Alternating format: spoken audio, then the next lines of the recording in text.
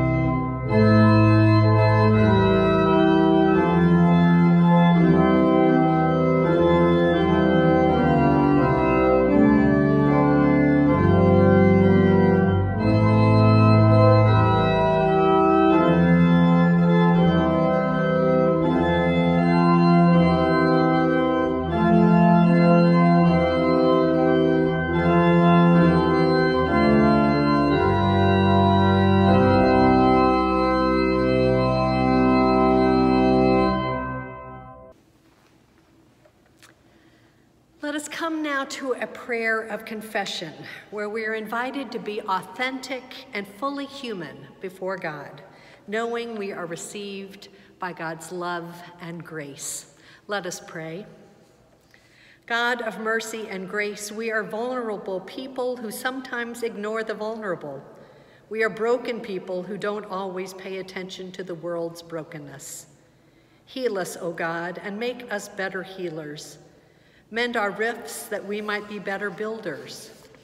Cleanse our hearts that we can clear out the damage of hurt and oppression. We are yours, loving God. Help us to live and to know this better. Amen.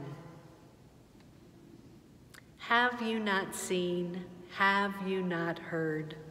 God lifts us up on eagle's wings. Strengthen us so we won't be weary.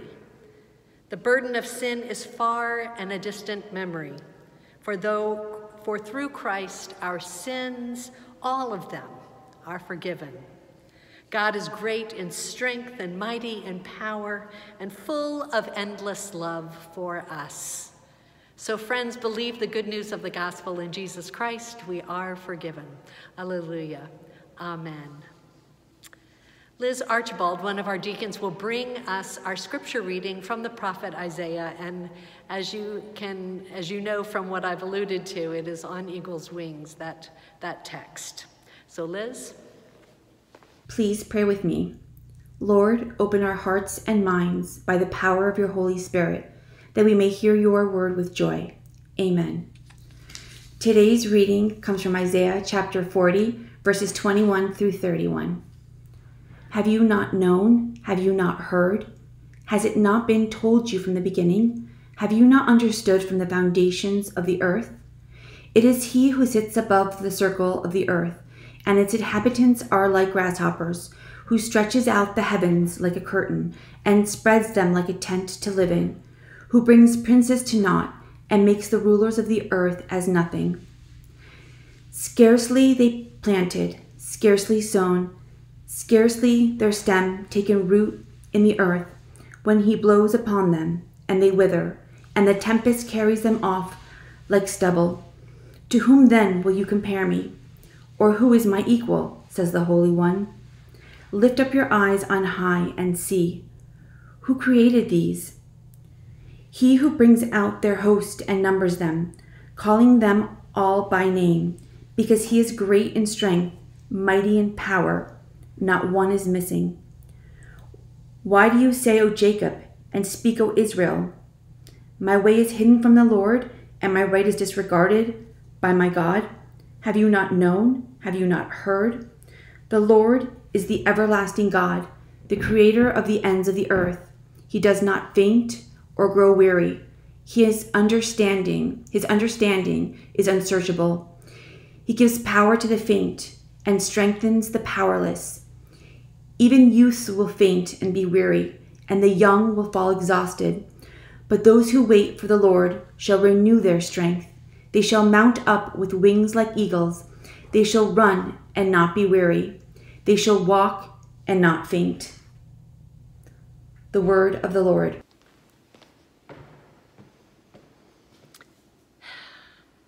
If we've ever needed a scripture for a time like this, this perhaps is it.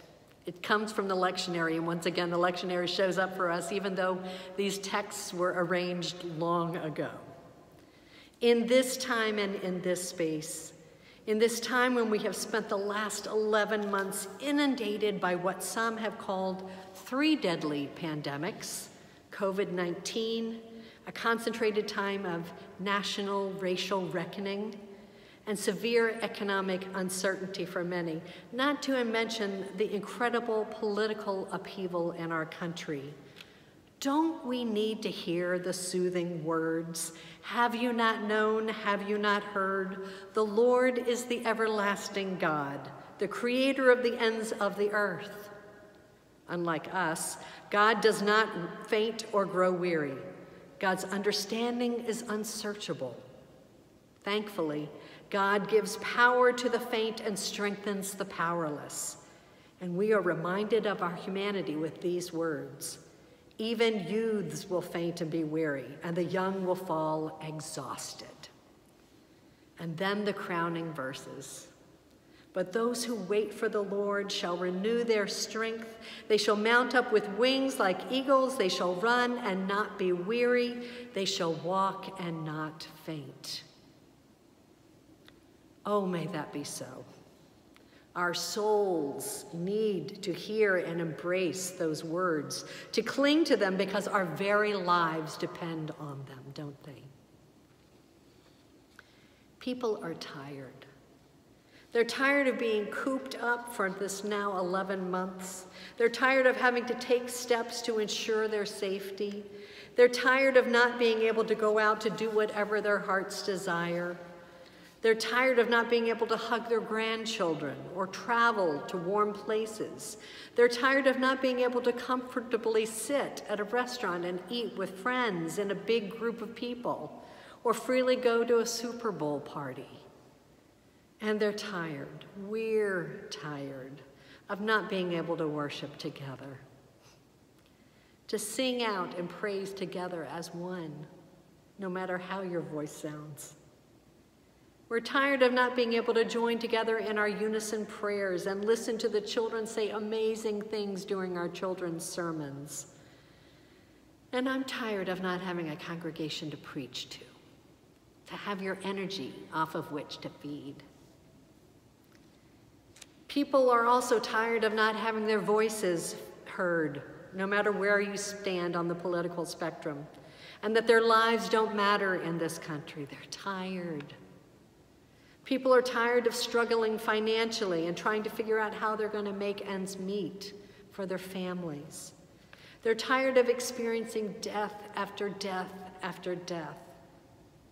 How much more can we take? We're weary. This past Thursday, I was invited to moderate a discussion for a national conference of Presbyterian church educators on Zoom. And my conversation that I was facilitating was called Avoiding the Slippery Slope, How to Avoid Using Addictive Patterns as a Means of Coping in This Time of COVID. In our weariness and exhaustion this year, many of us have reverted to coping mechanisms to keep from feeling traumatized. Perhaps we've gone to eating or drinking to excess, over-exercising or staying on the couch too much, overdoing time on our electronic devices or watching the news nonstop like I do, overworking, gambling, or day trading. Any kind of activity which has allowed us to numb out and to avoid feeling powerless. Addictive activities may at first make us feel a little bit more in control, but that feeling is only momentary. It's fleeting. And then the after effects come and may spiral us further into isolation or shame or destructive behavior. This text calls us back to our center, to God, who loves and cares for us. Have you not known? Have you not heard? The Lord is the everlasting God. Lift up your eyes and see. This is a call to refocus and refix our gaze on what is everlasting. The call to wait on the Lord, however, may feel impossible when you're in the midst of an avalanche of feelings or the overwhelming pull to do something which is not in your best interest. That's when we need to pull back and lean on everything that we've been taught along our spiritual journeys, to stop and pray and meditate. Maybe go outside where your attention is drawn up, to breathe in God's love, to practice self-compassion, embracing, accepting what we're all feeling is understandable, because there's trauma everywhere. Only with acceptance can we then begin to choose a different action. Some may be at the point where they need to talk about the trauma they have faced. A trauma-informed therapist. That's good and helpful. We're not meant to travel this journey alone. And this time of COVID has been isolating. Reaching out to talk to someone who can help is a good thing to do. Maybe it's even just a friend. Many of you know that back in 2019, I applied on behalf of our congregation and received a mental health ministry grant from our denomination. It was $8,600 that we got, and the first half of that was used for our Day of Recovery and Wellness back in November of 2019. And then in January of 2020, we hosted the movie Angst here in our parish hall, which was again open to the community and invited in over 75 people to come in to hear about that award-winning movie, and then to have a panel of experts to respond. And we were able to provide hospitality. The Day of Recovery brought in 200 new people to our building. The second half of that money needed to be used as soon as possible, or else we'd lose it. And so one way we're going to be using that is by training a group of 15 people in a program called Companioning. And that helps people to know how to walk side by side with another in ministry when they're hurting, versus kind of like a one-upsmanship, like I have it and you don't, so I'm going to give to you. It'll be a training on how to truly be present with each other versus that one-up relationship. And we'll run a second session of that as well. So if you're interested, please let me know if you'd like to be trained in that. It's a 4-hour online training, and we will find funds to make a second group happen. And then several weeks ago, I hired a professional videographer from my news days and conducted 2 interviews on the topic of mental health. The first one is a personal story of someone who grew up in our congregation, a young woman, who struggled with mental health during her childhood and teen years before realizing her diagnosis and finding help. She's now helping others to do the same. And you can find that video on our Wilton Presbyterian Church YouTube link. The other interview is on the topic of trauma, and I interviewed our own Linda Rost, who's an LCSW, who works with people, first responders particularly, but other people in the area of trauma. She is a trauma-informed therapist, and she says that while people may come in to talk to her about COVID during these days, more often than not, they will end up talking about some sort of childhood trauma, which has been triggered by feelings over this 11 months. And I've heard that too from an abundance of people, that deeper things from their childhoods, which have been buried through activity or whatever we've done in our lives, all of a sudden have come to the surface and need to be dealt with. This is a time of unearthing deep hurts and wounds from long ago, and maybe not so long ago, which we may have buried, and to seek healing. And that is why we need to be still, to look up, as the scripture lesson today says, and to allow ourselves to be renewed and transformed. We who have been faint and weary and exhausted, we will have our strength renewed. We shall mount up with wings like eagles, and we shall run and not be weary, walk and not faint. So open your eyes and wait on the Lord. Famed Trappist monk Thomas Merton once said, "Life is this simple. We are living in a world that is absolutely transparent, and the divine is shining through it all the time. This is not just a story or a fable. It is true." Stop and wait on the Lord and see what unfolds. Amen. We'll now go into a time of prayer, prayers of the people, of the congregation and beyond in our world. And let us keep in mind the sisters in Notre Dame and our own Jan Galetli, who needs our prayers right now, and others in the congregation who are suffering, who feel isolated and alone, those who are getting the vaccination and those who still need testing, those who are on the front lines and those who are out there working on our behalf. Let us keep them all in our prayers. Forrest Close, one of our elders on session, will bring us the prayers. Prayers of the people. God of grace, you come into our midst with power and authority to liberate us from anything that keeps us from the fullness of life you desire for all of your children and for the earth itself. Open us to your presence, even if it means facing difficult circumstances that bind us and keep us from living more fully. Help us to trust that when we wait for you during the times when we feel weary and faint, that we are not wasting our time, but that you are at work renewing our strength to soar as if on eagle's wings. God of compassion, we continue to pray for those whose lives have been most adversely affected by a raging pandemic. We pray for healthcare workers who work on overcrowded COVID-19 units throughout the country. We pray for all those who are facilitating vaccinations, and we pray that you would comfort all who are weary from being sick or who have lost loved ones. Help us to be agents of your love and comfort for those upon whom pandemic challenges have weighed most heavily.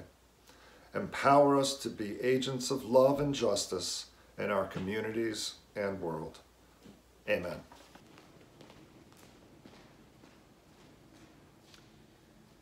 I offer these words from the liturgy written by Reverend Marin Tirabassi. Come to this table because you want to celebrate care in illness, comfort in sorrow, healing beyond curing, peace in forgiveness, hope in times of fear or threat. Come to this table because you claim your abundance, as culture defines it or as your heart knows it. Come to this table because you've discovered your own generosity and need to start giving. Come to this table because you are willing to be welcomed, even when that is awkward, and willing to welcome to the limit of your resources, and even to offer welcome knowing it may be rejected. Come to this teeter-totter table where the bakers and the starving touch elbows and hearts, All are welcome. Lift up your hearts. We lift them up to the Lord. Let us give thanks to the Lord God we love. It is right to give our thanks and praise. We remember that Jesus Christ came from a culture of oasis hospitality. Stories of manna, grain gleaned, a raven feeding the prophet Elijah, Abigail hurrying to offer a feast, and a Passover meal for which everything stopped and all were fed. We remember that Jesus came from both family Sabbath evenings and the rule-bending of grain plucked from a field when someone was hungry. We remember that Jesus remembered that on the first day in the healing business, he lifted up a woman from her fever, and she responded by serving everyone from the generosity of her wellness. Jesus sat and ate at that table. We remember that Jesus remembered that near the end of his ministry, he called a short man from a tree into a forgiveness so abundant, it became a meal for the least and the lost. Jesus sat and ate at that table too. On the night that Jesus was betrayed, he took bread and he broke it with those who were closest to him, and he said, "Take, eat. This is my body, which is given for you. Do this in remembrance of me." And in the same manner, after supper, he took the cup and he said, "This is the cup of the new covenant, shed for the forgiveness of sins. Do this in remembrance of me. For every time that you eat this bread and you drink this cup, you proclaim the death of the Lord until he come again." Gentle host, rest upon us as you rested upon water and light, earth and creatures, human beings in all your image, and even the cooking pots and serving bowls of those who love you. Send your spirit of life and love and power and blessing upon your children that eat this bread, that may be broken and gathered in love, and this cup shared together. And let us pray together the prayer that Jesus taught us to pray together, saying, "Our Father, who art in heaven, hallowed be thy name. Thy kingdom come, thy will be done on earth as it is in heaven. Give us this day our daily bread, and forgive us our debts as we forgive our debtors. And lead us not into temptation, but deliver us from evil. For thine is the kingdom, and the power, and the glory forever and ever. Amen." As we share this meal together from our homes scattered far and wide, Zach Wright will play "On Eagle's Wings," which is the song that goes along with our scripture text this morning. Let us feed each other.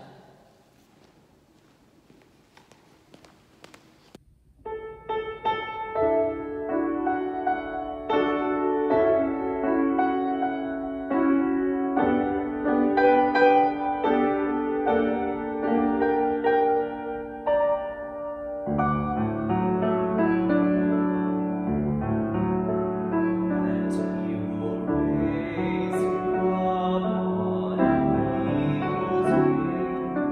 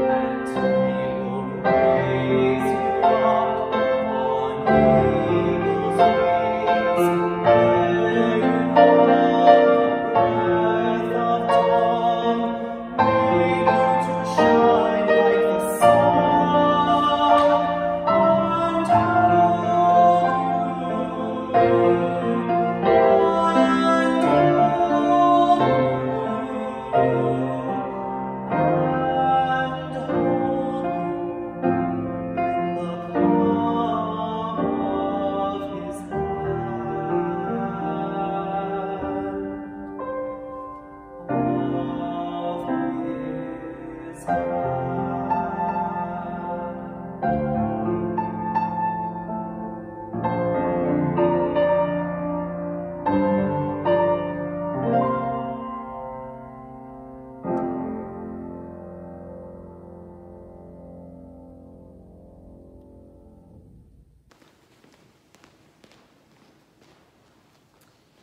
us pray. Gracious and loving God, thank you that you have fed us in body, mind, and spirit. Even though we are apart, connect us and let us know that we are never far from your touch. We pray these things in Jesus' name. Amen. This week marks the end of the conclusion of our stewardship campaign. We've been hearing from a variety of voices across our denomination, our congregation over these last weeks, and we're so grateful for their participation. This morning, we'd like you to hear from Steve Connor, who is the chair of our personnel committee and who has been co-chair of our WebCo board. Steve? I'm Stephen Connor, and I've been a member of Wilton Presbyterian Church for 21 years, for which I'm extremely grateful. I currently head up the Personnel Committee. I'm co-president of WebCo, and I serve on the Endowment Committee. There are many reasons why I call WPC my church home and why I support it, and I'll briefly mention two. I consider WPC part of my extended family, and over the years I've made many great friends and had many memorable experiences.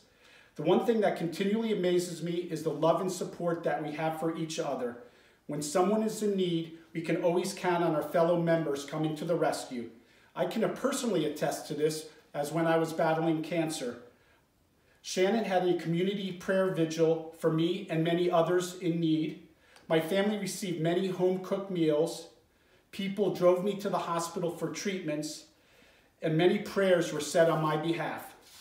In addition, I'm blessed for the Christian education that my children received starting at a very young age and culminating with their high school graduation. WPC instilled a spirit of compassion and helping others in need, whether it was a trip to Nicaragua, the DC mission trip, midnight runs, or raking someone's lawn.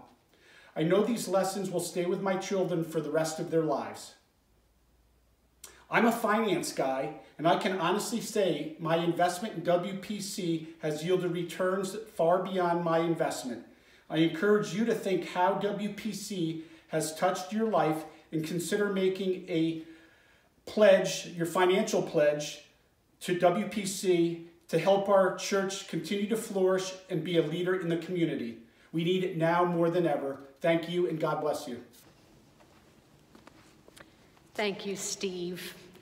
As we conclude this stewardship season, I want to thank the chair of our committee, Brian Campbell, for all of his work, and for Jason Rice, who assisted him. It's been a wonderful and fruitful campaign. You'll be hearing more from Brian about the results of the campaign. If you haven't made your pledge yet, you can let our financial secretary, Mark Borer, know of your pledge by going to the email stewardship.wpc@gmail.com. And we've gone to a new operating system now, which is up on our website, and you can give securely and freely a one-time gift or a recurring gift by going to our website, wiltonpresbyterian.org, and going to the Give Now button, and you'll see the instructions there.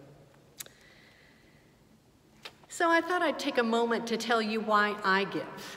I give to WPC a portion of my salary because I think it's important to do so. I do it as a spiritual discipline.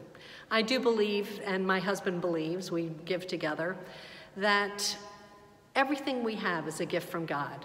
And in a gift, an act of love back to God, I give a portion of my earnings as a way to support the ministry of this church and to support the efforts of justice and love and compassion in the world.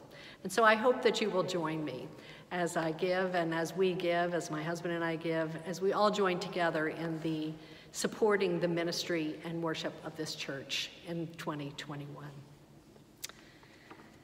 So I thought we would take a moment to dedicate the pledges that have been given so far in this pledge drive. And so if you join me while we pray. O God, giver of all good gifts, we offer these gifts to you in return, with gratitude for the gifts you have showered upon us, including the gift of our very lives. May they and we bear your peace, love, and justice into our community and our world. Amen. And now hear our benediction. May you be given the strength to walk when you are weary. May you feel the strength of being mounted up with eagle's wings. And may you know that it is God who holds you in the very palm of God's hand. And may the blessing of God, Creator, Redeemer, and Sustainer be with each and every one of us now and forevermore. Amen.